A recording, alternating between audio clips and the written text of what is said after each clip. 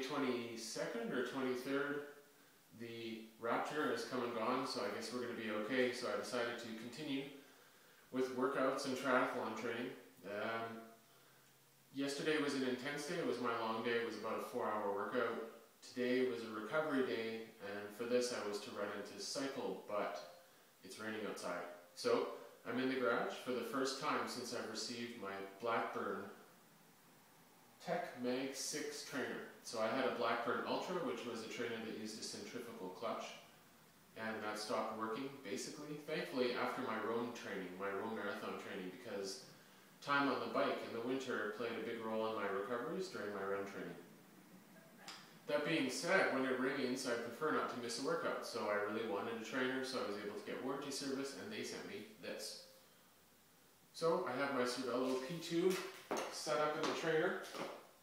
My objective today is a Zone 2 workout, which for me is 125 beats per minute or so for about an hour.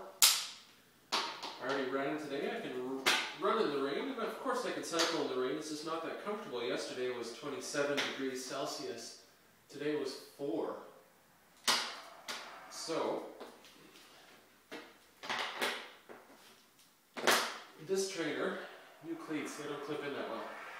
This trainer has a thingy that attaches to the front, and it has 6 resistance settings. So what I'm interested in knowing is, can I at least do my recovery workouts? So what I have it set to right now is 3. I have it set on the small ring on the front, and about the middle and the back. And so as I'm pedaling along, my heart rate is rising. It feels really smooth. I don't have a problem with how it feels. I'm used to my Blackburn Ultra, which would provide varying resistance. You'd be pedaling really hard, doing a nice set, and suddenly it would either jam on or let go.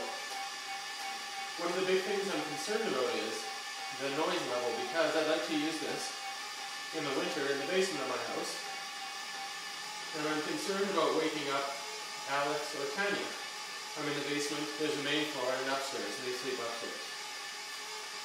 So right now my cadence is 90, my heart rate is about 120, so this is right where I want to be. It feels fine, I have no problems with this, and the noise level, it probably sounds really noisy because it's echoing here in the garage, but I think that this noise level will be okay for my purposes.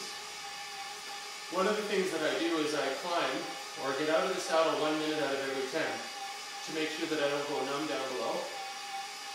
What I'd like to do is not have to fiddle around with the wheel a lot to do this, so let's try this. I'm going to shift into a smaller gear on the back and do a bit of a climb. So there we go, and now I would climb. Really I would climb for about 100, which is about a minute. This feels fine. I don't have any problem with this. I climb nice and slowly because remember, today is a recovery ride. And it feels fine. I'm going to get back into the saddle, shift into my gear, and continue on with my workout. So, yeah, sound is okay, feel is okay. I'll report back to you about whether resistance changes as the thing warms up. I'm also wondering how I would be able to find the correct setting to bring my heart rate up to, say, 150 at a cadence of 90. So I'm just going to play with that now.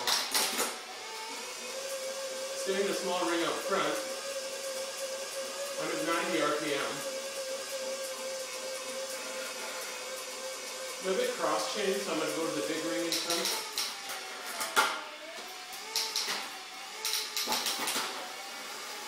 There we go, that's better. So now I've gone to the big ring. Again, I'm interested in holding 90.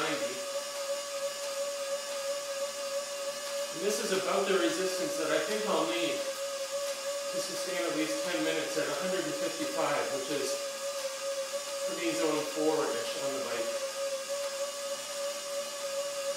So noise level's a bit louder. I bet you by tweaking around with this wheel and the different gear selections, I can cause the magnetic resistance unit to turn less fast, but still provide the same resistance. So I think this probably represents a worst case scenario for the noise, and I think it's still okay. Okay. Another thing that I'm a little bit concerned about is heat. In the winter I use a trainer tire, which is no problem at all. In the summer, not so much, because it's just hard to switch tires all the time. Like, I don't know, I prefer to be on the road, right? For example, today what I have had to switch tires to do a workout on the trainer.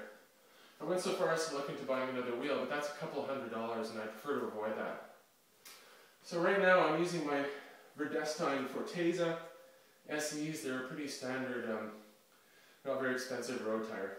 And they feel warm after that, just a few minutes. So the resistance unit flywheel is cool. The resistance unit turner thingy, the thing that the wheel touches, is a little bit warm.